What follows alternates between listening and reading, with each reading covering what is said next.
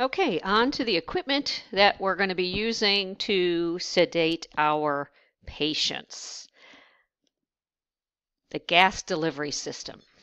Uh, the gas, as I mentioned, in the tank is a high pressure of 750 psi in the nitrous tank and 2000 psi in the oxygen tank. That needs to be reduced so that the patient can inhale it safely, and so that is done by a regulator or pressure reducing valve. Reduces the high pressures in the tanks to about 50 psi.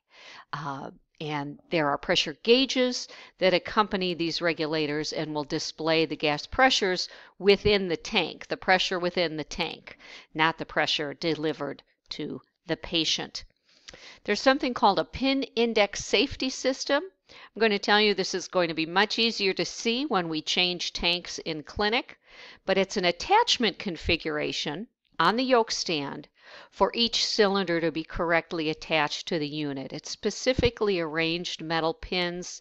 They have a certain length and a certain width onto which the gas cylinder is fitted.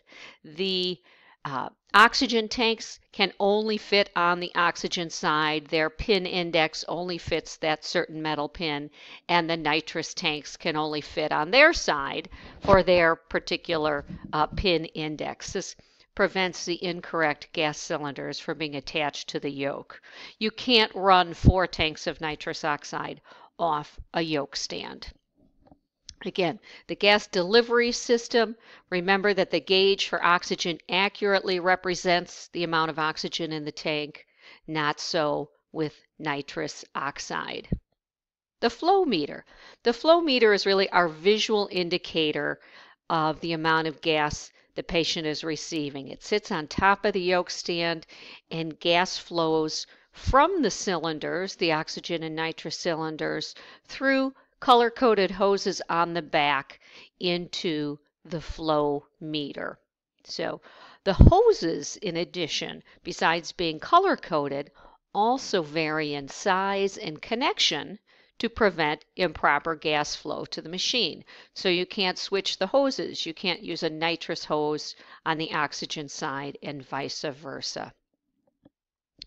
You'll see small balls, little black balls within the tubes, the flow meter tubes. There's a tube for oxygen and a tube for nitrous oxide. And these small balls rise and fall according to the amount of gas flowing to the meter. When you're looking at that ball, you want to look at the middle of it, the wide part of it. And that indicates the liters of flow per minute of gas being delivered to the patient. The flow meter has the fail-safe mechanism, the mechanism that prevents 100% nitrous oxide delivery. The fail-safe mechanism is a valve, and this valve opens to allow nitrous flow only when there is 30% of oxygen flowing to the unit. The reservoir bag. Its main purpose is to supply an additional source of gas. You'll use it as a visual mechanism for monitoring your patient's respiration. You'll want to watch to make sure the reservoir bag isn't overfilled. It's not filled tight like a balloon or flat as a pancake. We don't want it over or underfilled. The reservoir bag can function in an emergency to provide additional oxygen, but its main purpose is to provide additional gas. The conduction tubing delivers the gas. We don't want to add hose to facilitate delivery to another room or area of the office, because that means it's taking longer for gas to get to the patient, whether it be oxygen or oxygen and nitrous oxide. We also want to prevent kinking or constriction of the hoses. That'll prevent gas flow. So we'll make sure as you're delivering nitrous oxide to each other that those conduction tubings and hoses aren't kinked or constricted in any way. The nasal hood delivers gas for inhalation. Obviously, medical consideration when, as I mentioned, medicine uses a fair bit of nitrous oxide in its procedures. They use a full face mask. Because we need access to the mouth, we use a nasal hood. The nasal hood collects the exhaled gas and directs it to our scavenger system, scavenging the exhaled gas. We want to make sure it's sealed around the patient's nose so gas doesn't leak out the side. You're looking here at the nasal hood and then actually an autoclavable inner liner. This is for the Porter system. We have some of these, and again, the nasal hood is out here with an autoclavable inner liner.